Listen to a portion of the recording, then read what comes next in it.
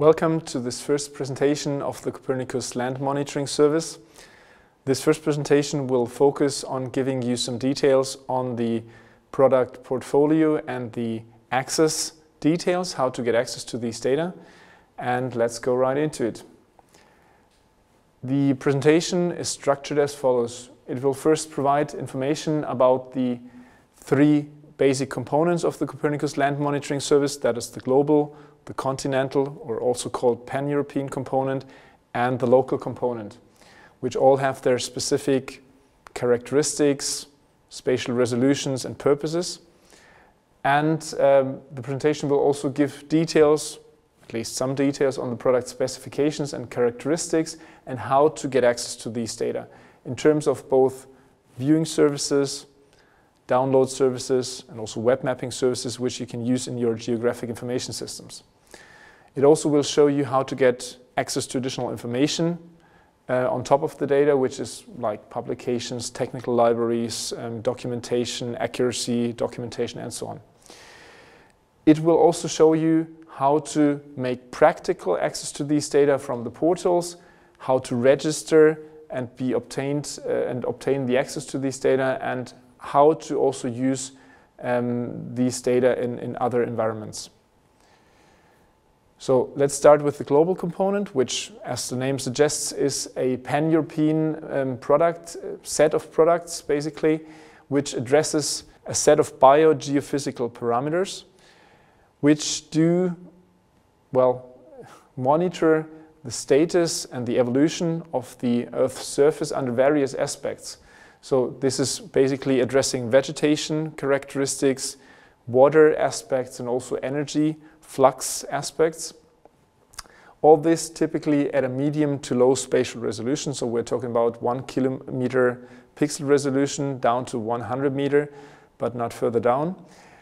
But in turn, it has a very high temporal resolution. So this is typically every 10 days. There's a product made available to the public. The global component is coordinated by the European Commission's Joint Research Center, and the range of products that are provided in there is quite manifold. So the vegetation-related indices and products comprise burnt area mapping, comprise dry matter productivity, the fraction of absorbed photosynthetically active radiation, called FAPAR, which is basically that fraction of the sun's light that can be and is used by the plants for their photosynthesis. It comprises the fraction of green vegetation cover, several vegetation indices like the leaf area index, which is a measure of the density of green plants. Also the normalized difference vegetation index, a very commonly and easy to calculate index, but also vegetation condition indices and productivity indices. In terms of energy, there are products like land surface temperature, surface albedo, and top of canopy reflectances. In terms of water, there's currently soil water index and water bodies. This list of products is foreseen to be extended in the coming years. So by 2019, we expect to have more products on the energy aspects, water aspects, and also on cryosphere aspects. So that's snow and ice covered areas of the Earth's surface. The pan-European, or also called continental component, comprises basically an area that is the EU 28 member states plus cooperating countries of the European Environment Agency. So that's most of Western, Central, and Eastern Europe plus Turkey. You'll see a picture later. And this comprises also a range of products starting from the Korean land cover, which has the longest time series since 1990. Which is a product with a 25 hectare minimum mapping unit, which is a rather coarse product, but has the advantage of being uniform over all of that European area, with 44 land cover and land use classes all over that area with a long time series.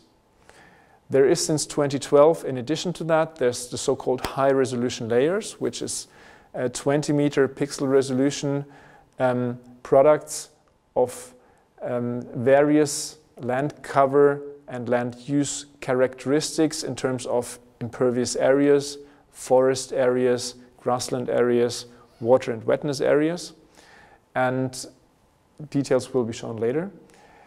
In addition to these thematic products, there is also image mosaics, which can be used in complement to these thematic products and also for visualization purposes. So we have different also spatial resolutions here. We have very high resolution mosaics with 1.5 to 2.5 meter resolution and high resolution mosaics with typically 20 meter resolution, also dating back to 2000 and being updated in regular intervals.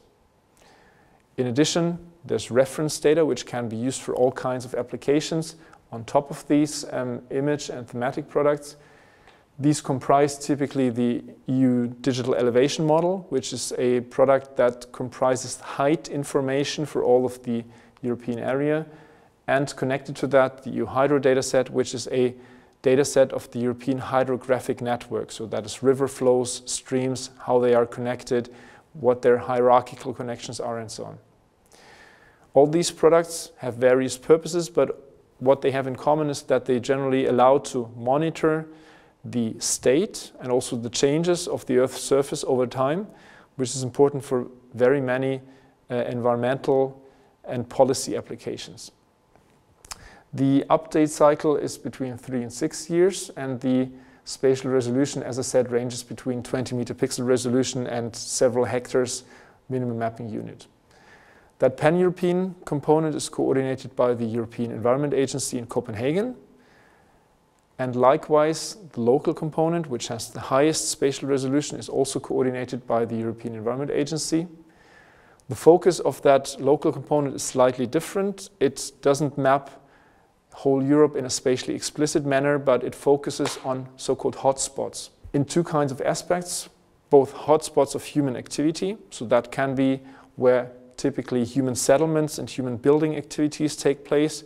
So that's, for example, the Urban Atlas dataset, which has been derived since 2006 in regular intervals. The latest update is 2012. This maps basically the land use and land cover in all European agglomerations which have more than 50,000 inhabitants. There's other hotspots which are more related to ecology and biodiversity. First being the dataset of European riparian zones, which provides a very detailed, very high level, with many different classes, land cover and land use dataset of the buffer zones and lowland areas along the major and medium-sized European river courses. Plus, we have a monitoring product for Natura 2000 sites, which is also ecologically very sensitive areas protected under the Fauna and Flora Habitats directives of the European Commission. This provides a selection of these areas, which is also expected to be extended further in the future for also providing various monitoring possibilities. All these products have in common that they are basically providing vector data of land use and land cover with typically a minimum mapping unit of 0.5 hectare, so rather detailed. They have nomenclatures which vary in their depth, but they provide up to 80 different thematic classes, which is quite a lot, at a very high spatial resolution. So as I said, between 1.5 and 2.5 meter, at a regular update cycle of typically 6 years. So all these products are made available by the European Environment Agency via the Copernicus Land Monitoring Service webpage, which is quoted here. It has different categories where you can access these data and have both access via viewing services, download services, and web map services. Let's try and get into that. So we've prepared a short overview where we go through the different categories of the portal, which I'd like to show you. So starting from the Copernicus website, you can click on Land Monitoring, which provides you first some text information about the general purpose and the structure of the land monitoring service, and then you can further click to the portal, which you see here, which is structured along the different categories, the global, the continental, and local component, plus additional some in situ reference data. So when we start with the global component, this, if you click on products, that provides you exactly the list of different products shown before.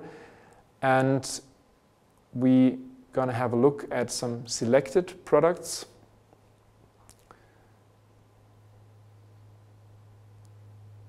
So first we have a viewing service here.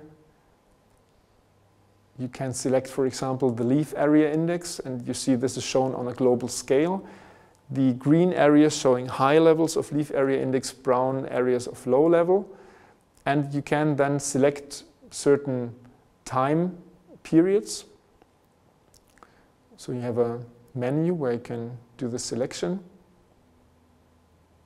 And then you can just click through from day to day or from month to month, and you see the changes over time. So this is very useful for applications related to food security, to global climate change mitigation issues, and so on. So further examples, if you look at vegetation state, are shown here. Important, all these data are free of charge, but you need to register before you can download the data, which is just a formality, but which gives some useful information also to the producers on how and by whom these data are being used.